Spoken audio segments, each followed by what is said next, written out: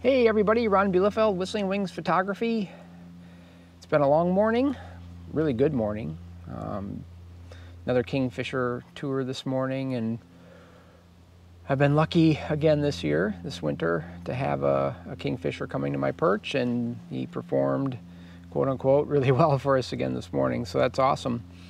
But the purpose of this video is not to talk about Kingfishers, it's to talk about tripod heads, and a new one that I'm trying that I absolutely love at this point. And so if you're interested in hearing about this new tripod head that I'm using, stay tuned.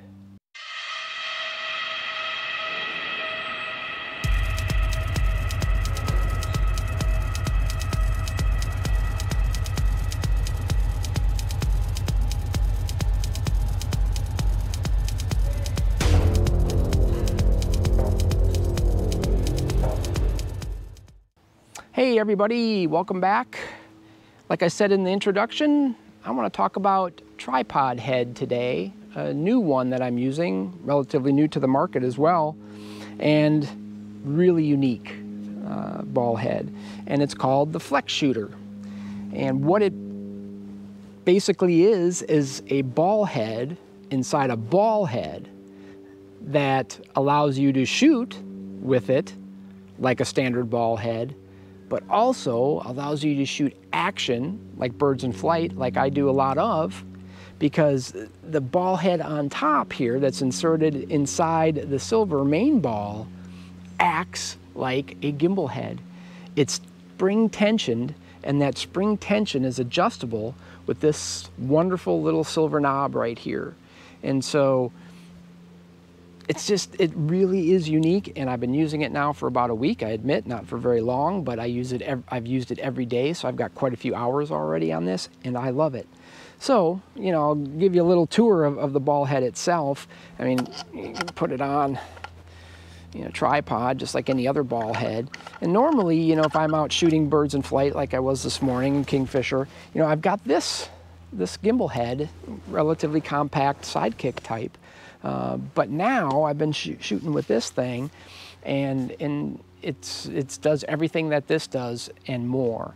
So here's the walk around of this head. There's some instructions on the top here that are rather important that I'll point out first, and it says lens direction this way. Okay, so you always, when you set up, you basically want to set up with the silver knob, lens direction that way, silver knob on your left, okay? And once you've, you know, got it set like that, you're pretty much ready to go. Right now, the main ball, the silver one's locked down. Its tension is controlled with this lever right here. You can loosen it up. It'll move like a regular ball head. It's got a bubble level, like a lot of heads have nowadays, so this can actually be used like a leveling plate. And so you can go ahead and level it out. So I'll do that right now. If I can do it, there we go. We'll go ahead and lock that down, because I'm not going to use it as a ball head in the first example here. I'm going to use it like a gimbal head. And so that's where this ball comes into play. Now, if you loosen up this silver knob quite a bit, you'll see that you start getting some play in this inner ball in here.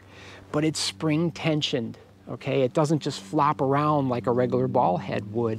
And here's why that's important, right? So you bring something like this up here, my 600 f4 Canon R5, I don't know how much it weighs, 11 pounds total or something like that. Just place it right on there, right? Now here's, just like a regular gimbal head, the whole point of this, right? Let me turn it, is so that you can balance this rig, right? So it doesn't flop around. So we'll go ahead and loosen this enough to where it can flop a little bit. It can move, so you can tell whether this is balanced or not. And that seems, it's not going forward, it's not going backwards. So I'll tighten it now so it doesn't move. And then this is the lever clamp version of this head. So it's got a lever clamp, and it's real fast and easy like that, and now it's secured, right? It would be even nicer if you had a shorter foot, I think, but for me this has been working really, really well. And so once it's clamped in there now you can use the silver knob here, let's turn it around, right here, to go ahead and get at the tension on the inner ball. And you can see that just like a gimbal head, you have all range, all axes of motion to track with. And the really nice thing about this silver knob is that it's got very fine adjustment capabilities. So if you let go of it now, because I turned it, it's not leveled anymore. It wants to fall backward a little bit. But if you tension it up a little bit, it'll stay up, it'll stay down, it'll stay basically anywhere you put it. And so the ground's a little soft here, and it's starting to get out of hand here a little bit. So anyway, it's just like a gimbal head, along with a standard type ball head. And I've been using it to shoot kingfishers diving and stuff like that, and it's been working just amazing for me. And I love it. I really love it. Now, this knob, you say, what's that for? Well, that's to tension the clamp, right? So you can adjust it. If it's a little too loose, you give it a little turn in, it'll clamp a little bit harder for you, right? Like that. So whatever tension you need on that to clamp to your plate. This is an Arca Swiss compatible clamp on here. Arca Swiss plates, pretty much standard stuff nowadays. So it works really, really well.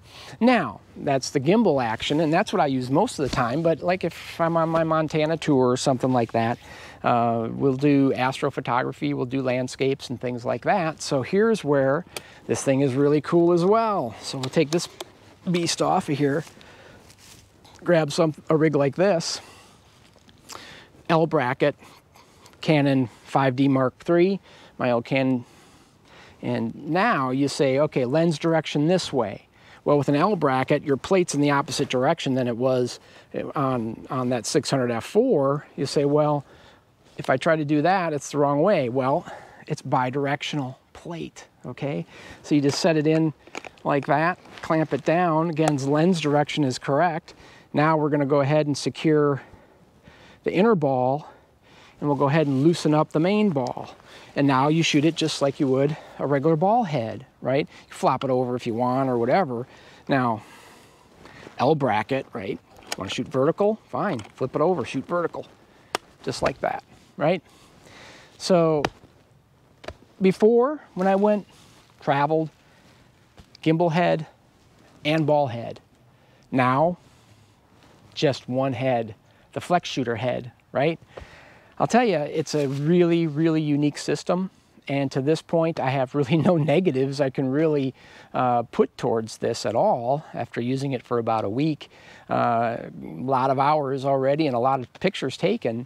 And it's really worked flawlessly. And unless something happens, mechanically speaking, on this in the near future, I can't really see there being much of a problem.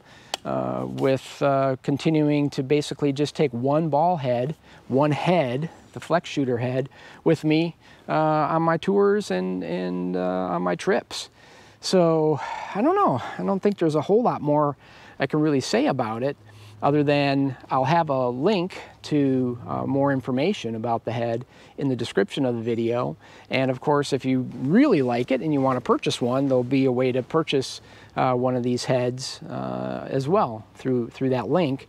And I will mention that this comes in 3 sizes: the Mini, the Pro, which is this one, and this is the lever clamp version of the Pro. Comes in a version as well that does not have the lever clamp. It just has a knob like this to tighten the Arca Swiss compatible clamp.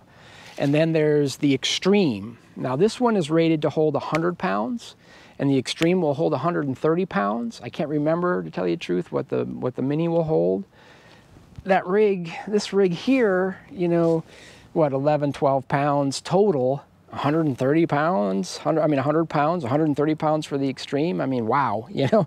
So I think the Pro is going to do just fine for me over time, and so that's the one I went with. I didn't think the Mini, you know, I wasn't quite sure, so I didn't get the Mini, but I went with the Pro, and it's really a perfect size for traveling for me and everything else. So anyway, that's about it, and until next time. Stay safe, get out there and take some awesome images. See ya.